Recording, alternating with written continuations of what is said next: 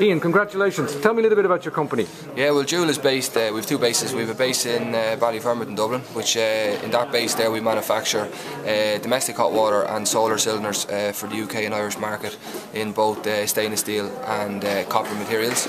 And then we have a distribution and manufacturing base in Runcorn in the north of the UK, obviously near Manchester, where again our main core business is solar cylinders and solar systems.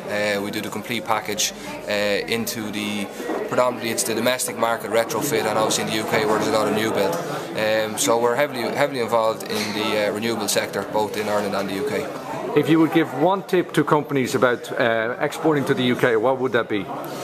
Take it in small steps. Don't jump in the deep end. The UK market has a population of 60-65 million. Take it in small steps and pick an area to start with. Don't take the whole country, and slowly but surely build it. Take one area, develop it there, and then move it on to the next area. Don't go try here where it's such a small market against the UK where you can cover the whole market very easily. Take it in very small steps.